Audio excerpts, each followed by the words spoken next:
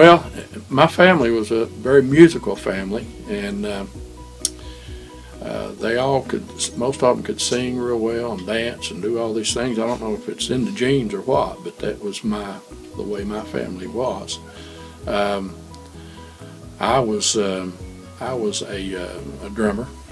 I played drums for what, 30, 35 years in different bands and things. Brenda's danced to my music a few times. Cool. I was always the one in the class that the teacher got to do the artwork whenever they needed a little special project. We didn't have art in school then. And even in high school, we didn't have art in schools. Thank goodness they do now.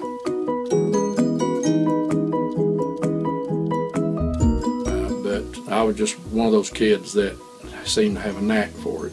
And so the teachers that I had that recognized that kind of pushed me, you know, in that direction, encouraged me.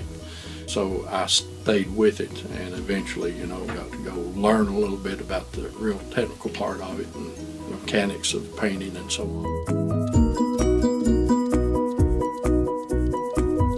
I studied art at East Tennessee State University. We began farming here in the mid-'70s and had the family farm going here. And I also did a little bit of painting and drawing and got into it more so as we got out of farming, changed over.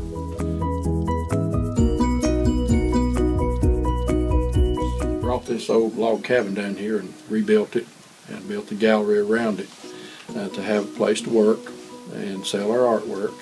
And of course then we got on the art circuit and started going to wildlife art shows because wildlife art was my thing, what I was mostly interested in. And then that's how this whole place began to grow. We started out with the art and went on into the kitchen and the catered events and the different things that we do here now.